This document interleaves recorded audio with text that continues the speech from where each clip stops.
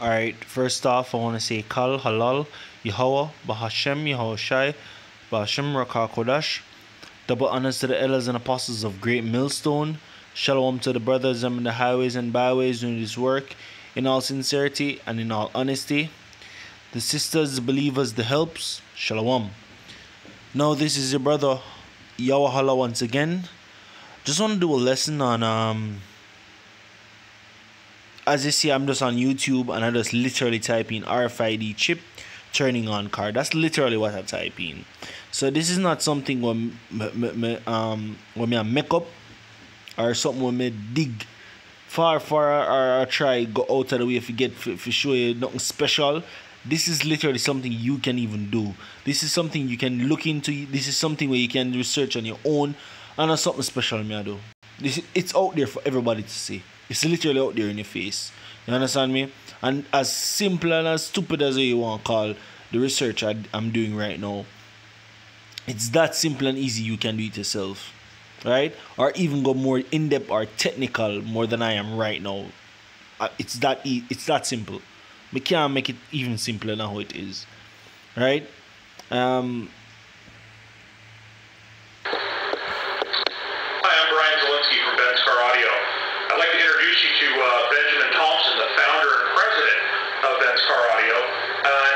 Explain some new technology that we're working on for all of our clients. Hi. The technology that we're talking. Bear in mind, the first video I clicked this 10 years ago. When I check it, let me see if we can. Alright, so when I click here, it scroll along. You see published on the 9th, published on 9 August 2017. So this video was made on the 9th of August 2017. But I just want to make that out there and clear. We're in the year of 2018. And this video with this man putting out his version of this technology back in 2007. Right? Roughly 11 years ago. Coming August 9. Continue. About is called radio frequency identification. This is a standard technology. So this man will show you the radio frequency identification, aka the RFID. Right? So I'm gonna go in depth with this type of technology and make you see how it works. That's been in use for several years now in corporate or office kind of environments, and what we're doing is we're applying it to an automotive environment. Traditionally it's used as an unlocking device, so you can access a door or whatnot in an office. We're using it for that purpose as an unlocking device, but we're also using it to start the vehicle. So by doing this, what we can do is we start the vehicle, it unlocks the door so I can enter the vehicle. I can at that point close the door, put it in here, and drive away. I am fully keyless at this point. I can drive anywhere. What happens then is I can pull into my parking spot, put it into park, hit the kill switch, which is inside the car, the engine stops running, then I'm allowed 30 seconds to exit the vehicle and lock the doors again. That's the way it stays all night long. A side effect of this technology is that the RFID chips have become very small. They've also been put in packages that allow certain other types of cards, if you will. Right now, I have an RFID chip mounted or surgically implanted in my left hand. It allows me. Alright, so the scripture say in the right hand or in your forehead. My next feature will say in their hands. So it doesn't matter where you want to put the chip. If you want to put it in your shoulder, if you want to put it in your right hand, your left breast, in your head, or your big toe, you still take the chip. There's no exemption of you taking the chip. So I'm sure you say him surgically implanted, and look what I'm going to do. And this is 10 years ago. These men these are men in them garage a work on this type of technology on for them equipments such as him car. People work on it with them house and all that. But may I show you how versatile this thing is. It's not only for buying and selling and the basic transaction or taking the bus and them thing there. May I show you other things where the thing that it's capable of.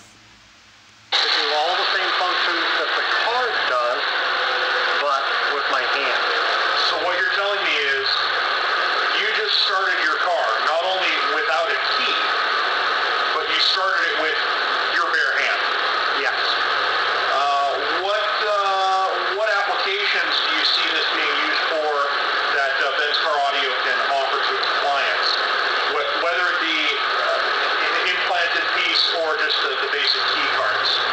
What I see is that we'll probably have a situation where we are offering immobilizer devices and or remote start devices that are mostly based on the card key. The implanted chips are a little out of the ordinary, so there probably aren't going to be too many people that want to do that. But we wanted to show off this technology.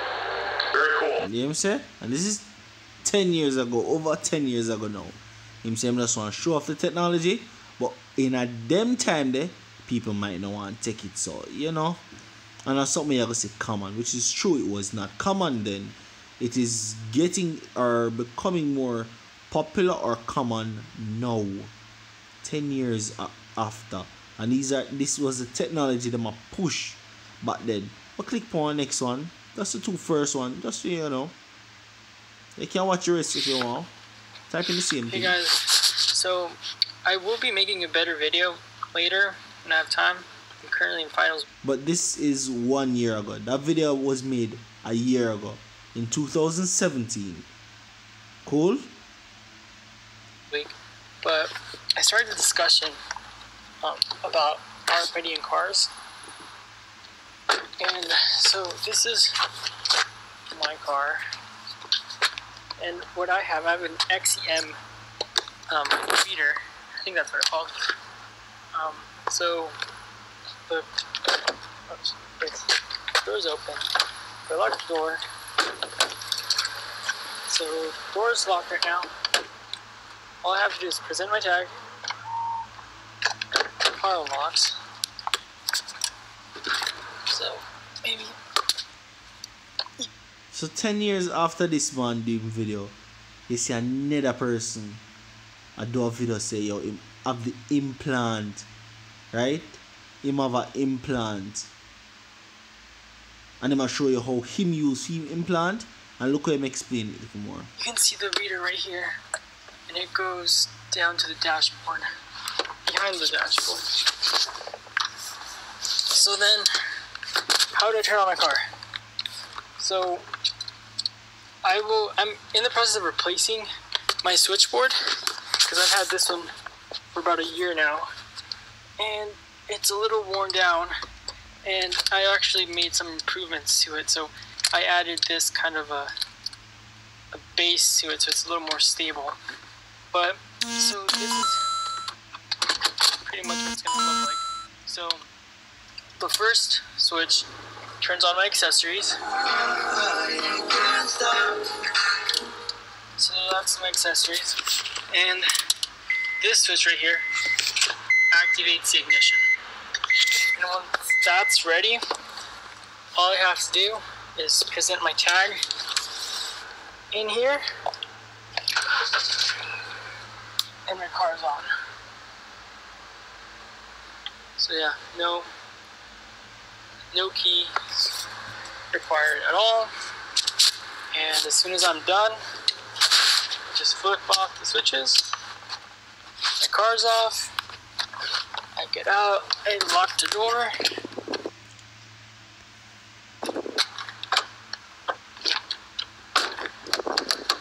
That's how I do it. And look how simple and easy him show it to be. Look how simple and easy him show it to be. Like, I show a video 10 years ago with this type of technology. Not only to show the type of technology, but to show that the man already have it implanted and using on his car. And 10 years after that, you have a youth that show the same type of technology upon a most recent vehicle, right? And I show you say, look, at something him upgrade, him tweak, him work on with other types of technology we put in him car to help enable the system. And then those people like him or them do these type of or put these type of technology in their car. You'll have cars coming out soon with RFID readers to start them. Right? You have guns will have RFID reader to even initiate the on-off safety. You understand me? And not just for buy and sell alone. It will be your main purpose of means of transport, operation, or travel. Well, transport, travel, same thing. Or means of carrying out any form of business or work. Doing anything at all, you need that chip. It's going to be fully implemented and mandatory. Waiting the scripture say, oh, and he calls it all. This is Revelation 13 verse 16. And he calls it all, both small and great, rich and poor, free and bond, to receive a mark in their right hand or in their foreheads. And like me said earlier, it don't necessarily mean your right hand or forehead. Right? And that no man might buy or sell, save he that had the mark. And when you look up that word mark, you go back to the Greek word charagma, which means a tattoo or graven, right, or marking, right. And when you look up the word charagma, go back to charax, which means a pale or stake. You get me? Or incision by or to be inserted by a sharp tool, right? Normally, like them pale where you see people sharpen the edge and stick it in the ground for make fence with, right? Or when when them put up tent, you see them take that metal or wooden stake and drive it in the ground and wrap the tent wire around it. Yeah, that's it. Right? That's the charax, pale or stake. And when you look up the root for charax, you go back to grapho, which means written information. The chip can hold up to 20,000 pages. What do you think the reader read with upon it? The reader read the information, say the owner, and there is a specific key code. We turn on those vehicles.